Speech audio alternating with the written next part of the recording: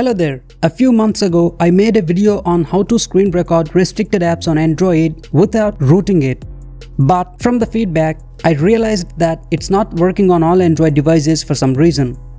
That's why in this video, I'm going to show you another way to screen record restricted Android apps without rooting your phone. I'll be doing that by spoofing a rooted environment on my phone while keeping my actual phone unrooted. It might sound complicated, but trust me, it's not.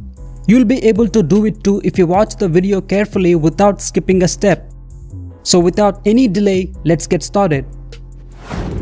Alright, before we dive in, let me give a quick disclaimer that you need a decent Android device to run the spoofed OS, and also I cannot guarantee that this method will work on every Android device.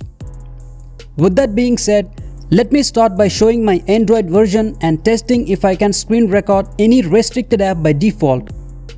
As you can see, my phone is running Android 14. Now let me launch a restricted app and try to record it.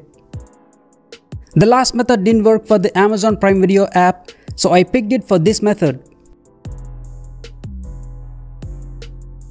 As expected, there's a black screen over the play area. To bypass screenshot restrictions without rooting your phone, you need to download an app called vPhone Gaga. It's a virtual machine app that lets you run a rooted virtual phone on your phone, where you can access apps that require root access without actually rooting your phone. The link to the APK is on our Telegram channel, and also I will upload the full 850 MB APK file on the Telegram channel. Download it from one of the sources. After downloading, extract the APK and install it. Oh, by the way, this is tested to be working on Android 12 to 14. If you are on older Android versions, you may need an older rooted version of vPhone Gaga. Search for it online and hopefully you'll find it. But if your phone has good RAM and storage, try this version first. Once installed, launch the app, grant notification permission, agree to the policy, allow it to appear on top, and click grant later for other permissions. After that, the app will take a few minutes to initialize. It took me about 3 minutes, so be patient. When it's ready, the rooted virtual OS will launch with Magisk and LSPost pre-installed. Before continuing, you will need to verify that the virtual phone is actually rooted. To do that, install the Root Checker app from the Play Store on your actual unrooted phone and import it to the virtual phone. To import, tap on the file transfer icon, click Import, select the Root Checker app and click Import again. It will be imported in seconds. Then navigate back to the home screen, launch the Root Checker app on the virtual phone and confirm the root access is properly installed.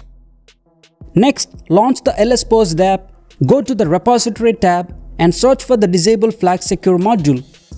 Tap on the second result, go to Releases, tap on Assets and tap on the APK. You will be redirected to the website to download the exposed module. After it's downloaded, go to the file manager and install it on the virtual phone.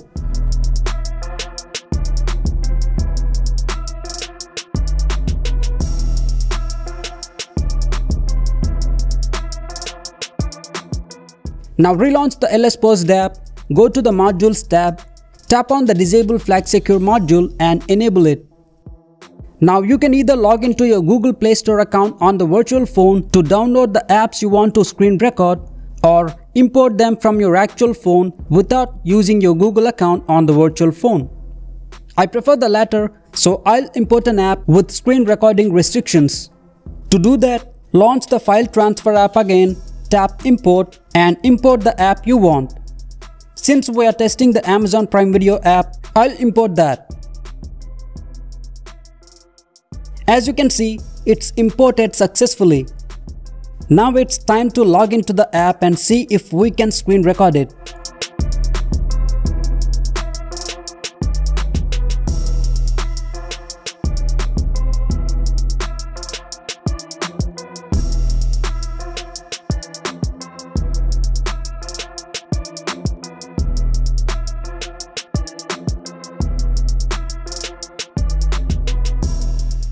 And there it is. As I mentioned at the beginning of the video, I am screen recording a restricted app without rooting my phone. Let me make it more interesting by streaming from the same app on both my actual phone and the rooted virtual phone at the same time.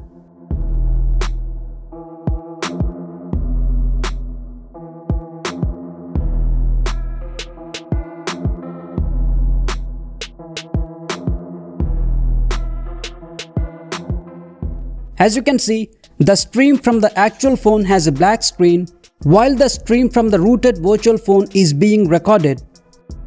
So that's one way to screen record restricted apps on Android without rooting your phone. I hope it works for you. If it does, please like the video, let me know if you have any questions in the comments, and subscribe to the channel for more informative videos. Thanks for watching.